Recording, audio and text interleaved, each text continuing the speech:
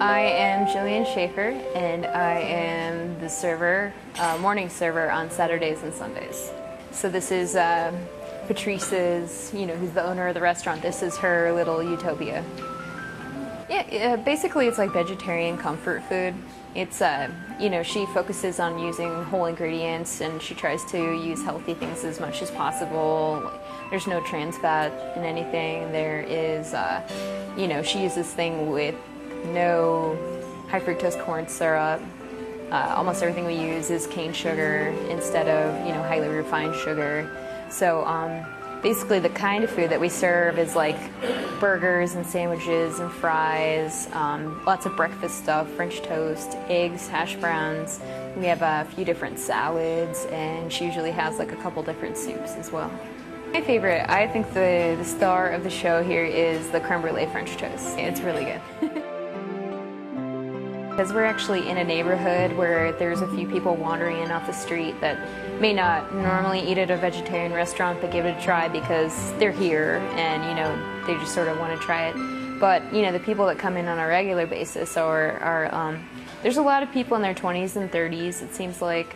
Lots of people that are health conscious or have food allergies, and we actually do get a fair amount of older people in here too, so it's kind of like a really good mixture of different kinds of people. The way to convince people is that, probably close to half of the world eats a mostly vegetarian diet, Exactly. So, and people have been doing it for, a long time. People have been able to do it healthy. You just have to kind of be aware of what you're eating, and, just learn how to supplement your diet with things like amino acids, and learning how to make a complete protein with things like legumes and grains, and just other forms of natural protein, beans, and substitutes now are really good about like including the vitamins that you get from milk. Like they have calcium and they have vitamin D, which is really good, and almost all of like the milk alternative products, or at least Silk, which is like the biggest brand of soy milk, is organic too,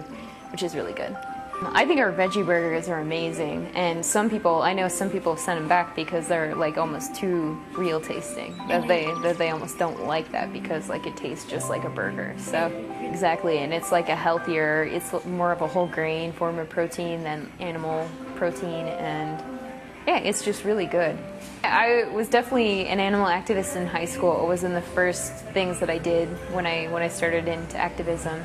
I went vegetarian when I was 16, and I know I told you this before, but it was a result of like being turned on to Buddhism and feeling like I was a very important part, and that everything I do affects everything else, and that I vowed not to harm any living beings. So that was when I became a vegetarian, and I also got interested in activism and got an activist kit from PETA, and tried to get the dissection of animals taken out of the curriculum at my high school. Patrice has created something visually that's really pretty cool, and we're just laid back, we're very, friendly on most days.